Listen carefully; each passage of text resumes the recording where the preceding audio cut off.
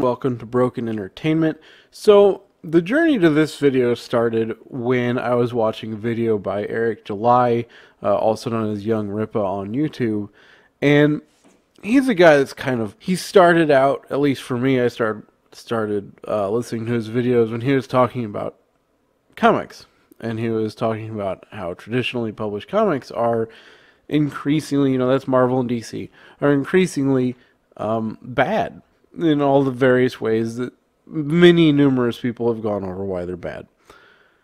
And the sales numbers reflect this. Now, the comic book publishers will tell you, oh no, look, comics are having their greatest year in history.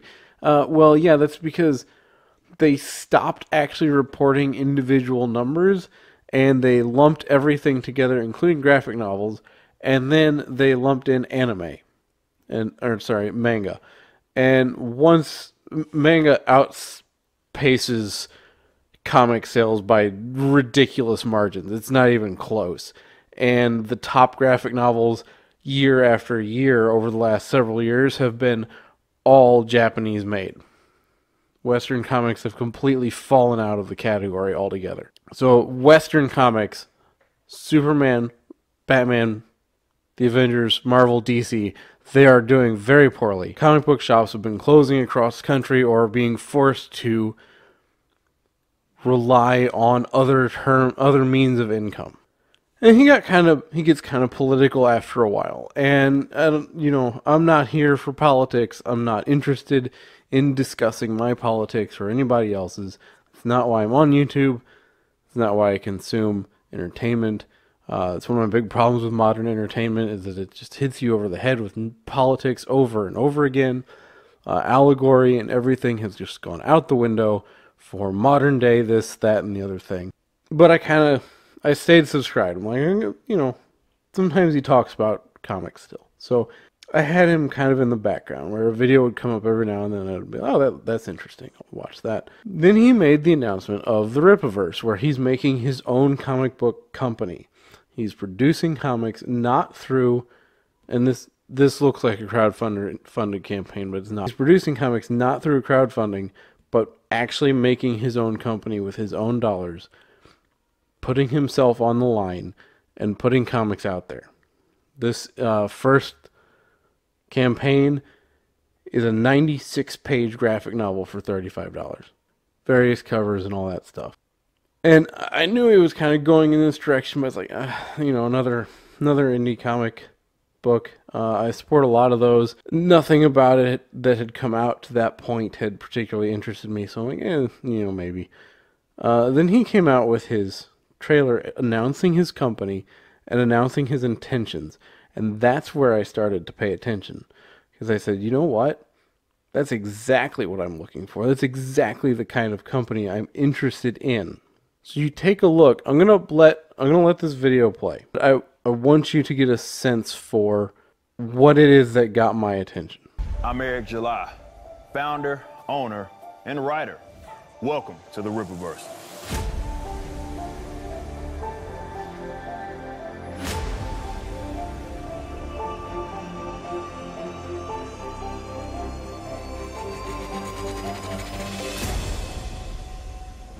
The RippaVerse is the result of a comic book lifer that wanted to be a part of the solution instead of always griping about the problem. Now, don't get me wrong, this was always a part of my aspirations. However, the current climate certainly sped things up. You've watched some of your favorite comic book characters be bastardized to the point to where they're completely unrecognizable. They're just used as career stepping stones for a lot of writers that don't care about the lore. Some even despise their fans. Those are people that just want to tell stories that represent their social political views, even if they don't make sense for the characters that they're writing. And of course, these mega corporations that control these properties don't exactly make it easy for you to get in and understand what's canon. So maybe it's time for something new. Stop it right there. So, exactly. To me, that's exactly what I'm talking about when I say I'm tired of modern entertainment. I'm tired of being beat over the head. You can't read most modern comics and get anything out of it that's entertaining. Even when they announce something, it's like, Yeah, of course. You know, oh, this character is gay now. Oh, this character is black now. Oh, this character is a woman now. And you're like, but that's not what got me interested in the comic or that character. When I started watching the Marvel Cinematic Universe back in ye olden times, I knew nothing about most of Marvel's stuff. And I watched Iron Man, I'm like, that's cool. And then I watched Thor, and I'm like, that is really interesting character. I want to know more. I want to read his comics. So I went into the comic book store, and I looked for Thor, and it didn't exist. Because they'd replaced Thor with a woman. And I'm like, but that's not... I'm not interested in that. I want to see Thor. Like, what is going on here? And then later down the road, Iron Man replaced. And here lately, Superman had a son. Everybody really liked him as a character. He was really young. He interacted with Batman's son. They were about the same age. They had a good middle grade series of graphic novels that people really enjoyed. And what happened? Oh, we want a gay Superman. So they aged him up and they made him gay. And it's like, dude, this not why people liked Jonathan Kent. His name was Jonathan Kent. It's not why people like Jonathan Kent. They liked him in that middle-aged category, so the middle grade category. And you don't need any of that junk in the middle grade category, right? You know, talking about like 10 and 11-year-olds. But they had to get that headline. It was all they cared about. And this is because what was the headline? Oh, Superman's gay now. That's all they cared about. They didn't care about the character. They didn't care about representation. They cared about getting their headline, patting themselves on the back. Yay, good job, everybody. Yay. And nobody reads the character anymore.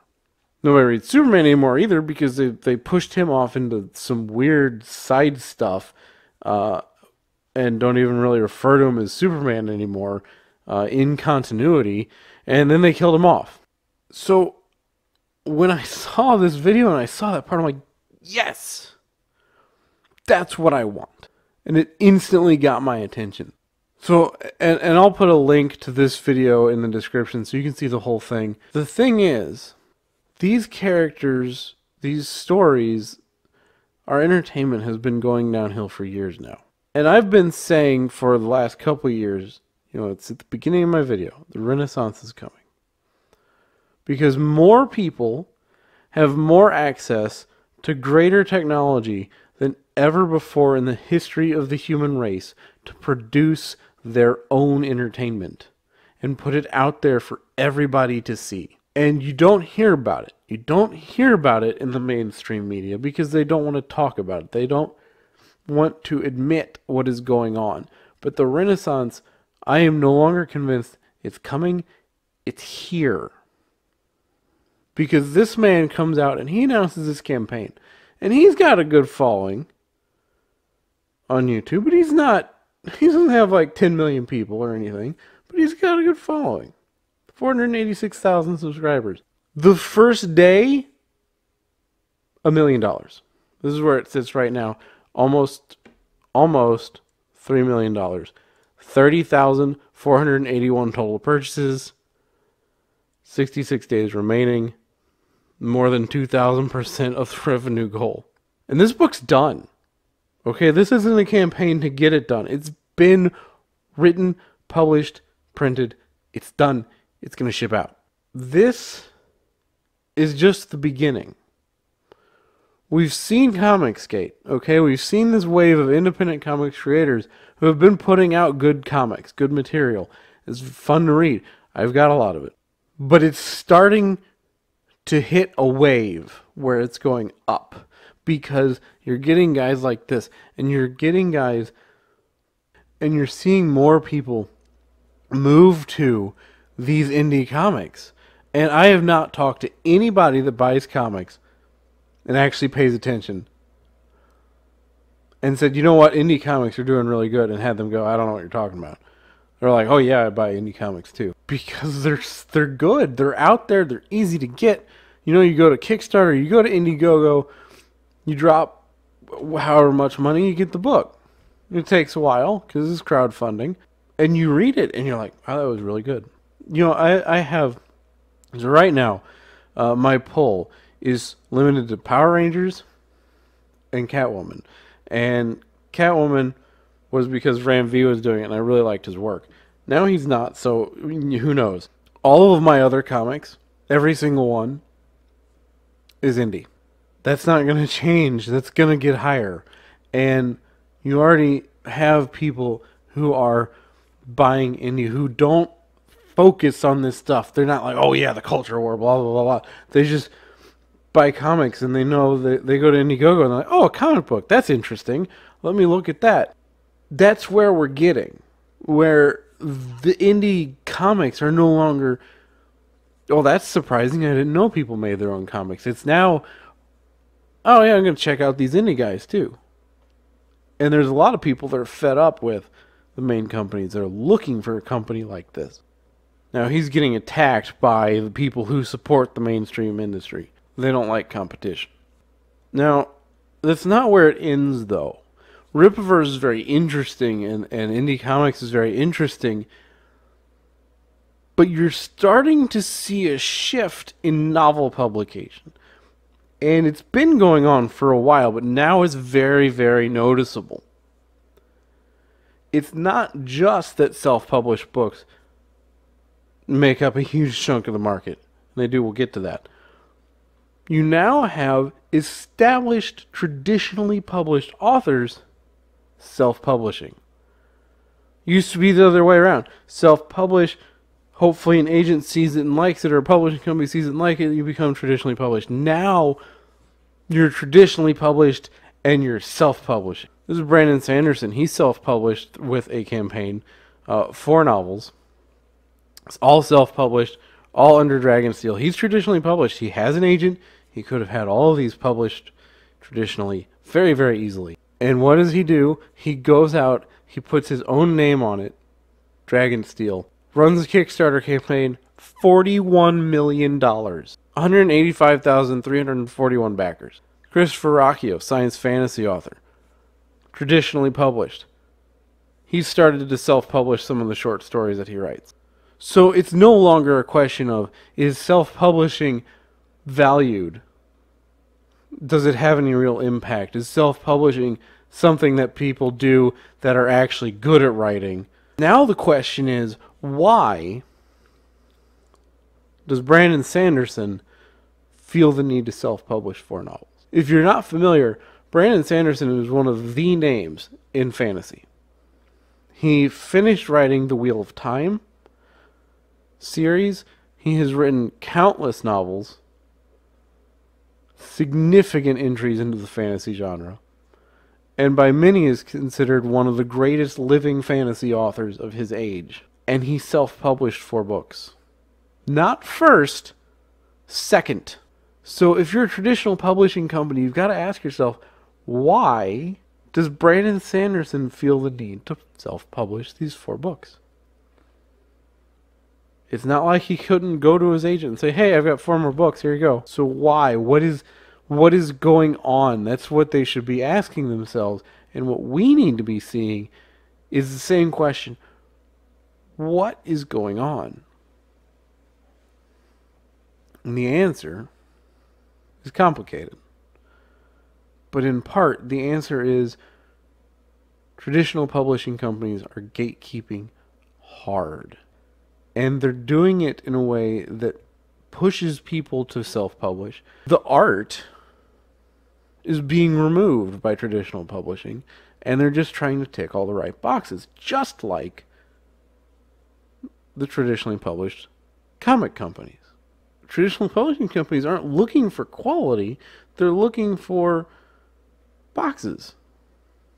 And they're looking to control what's coming out. They're not interested in anyone's story. They're not interested in a person of color's story if that story doesn't fit what they're looking for in terms of what social boxes does it check off, what kind of characters does it have, does it tell the right kind of story for what we're thinking people need to see.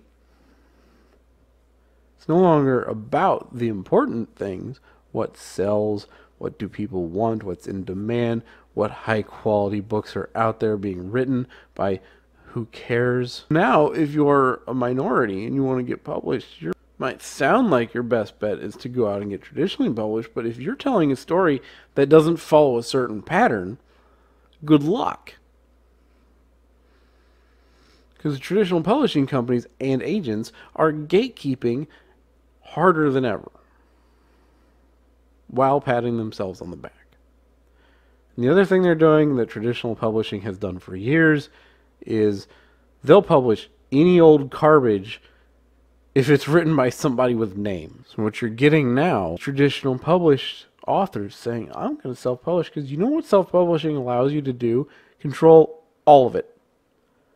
You control the cover, you control the editors, you control every aspect of the process, and traditional publishing has little to offer. You don't have to pay for any of that. That's what traditional publishing has to offer now. Your advance, if you don't make your advance back, nah, we're not going to pick up another one of your books. They're just not interested in this stuff. So self-published authors or traditional published authors are saying, you know, I have a lot more control and I got to do all the marketing myself anyway. This is ebook specific, but that's where you see a lot of this. In the latest report from Author Earnings, there's only one logical conclusion to make. Readers have more than accepted indie and self-published authors and their books and ebooks. There is no doubt now, as all the major indicators such as unit sales, royalty income, market share, and percentage of titles and best-selling lists are all pointing high north for self-publishers. At the conclusion, the report reads, "We live in exciting times. Today it is possible to be a full-time professional author, quietly earning $50,000 a year, even six figures a year, without ever sending a query letter to anyone. On Amazon alone, the data shows over 1,000 indie authors earning a full-time living right now with their self-published titles. The only gatekeepers that matter now are the readers, and those are the only ones that should have ever mattered." So here they have a graph. Market share. 45% of the market, indie published. Decreasing from 40% to under 25, the big five. Then you got your usual, 4 small or medium publishers, Amazon published, uncategorized. These two right here tell you everything you need to know. And that was from 2014 to 2016. These numbers aren't changing, other than to increase. Indie published, market share, way up. Big five, way down. Renaissance is here. And it's only going to take off more. Self-publishing indie creation gives you total control. It allows you a direct connection with readers, potential readers, and people who are just kind of tired of what the indie or what the traditional scene has to offer. It's here. We're there. Brandon Sanderson has mentioned more than once that he's not sure traditional publishing is going to be around in the next 10 to 20 years. He might have an idea of what he's talking about. If you're a creator or want to be a creator, man, get out there and do it. Forget the traditional system.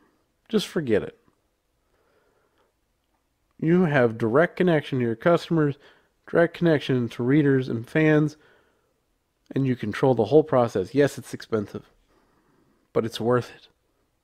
For that level of availability and that level of control and the ability to tell any story you want, regardless of your race, your age, or your gender.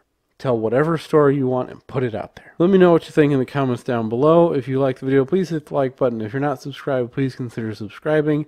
Ring the bell for notifications, and I will see you next time.